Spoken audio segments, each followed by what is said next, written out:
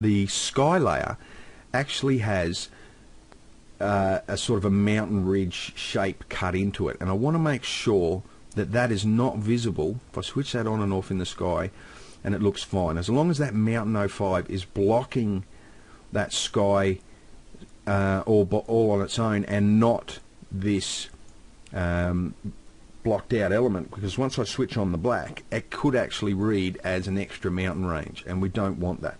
It's going to give us some very funny effect with the sky parallax 3D effect here. Okay, so everything looks like it's working fine there.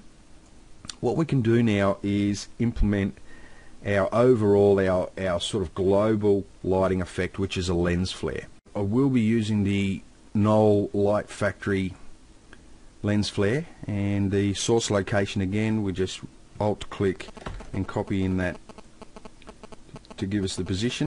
Now I'm just going to go into the options. We'll just make sure that use unmultiply, just get rid of that and go into the options. And what we want to do, I'm going to get rid of the star filter, and the glow ball here, I'm just going to bring the ring brightness down a little bit. I'm going to change the color to something in that sort of orangey peachy yellow, and that looks pretty good. We can go to the polysphere now, and we'll just crank those up a little bit. We'll change the color of those a little bit as well,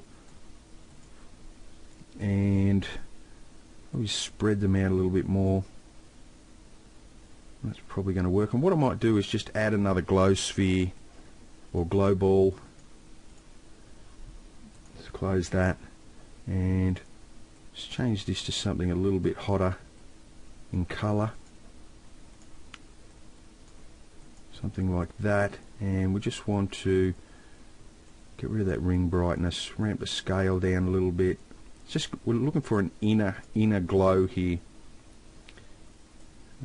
Tapers doesn't matter. Ramp the gamma.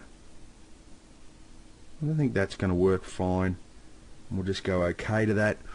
Now the overall scale and brightness, we can bring the scale down a little bit, but then just ramp the brightness up slightly. Something like that is fine. That's going to work nicely. And so that effect is in place, and I think it's working okay.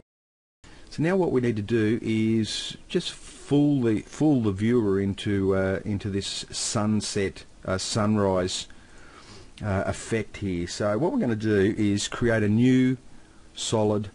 We'll make it white, and we might just rename it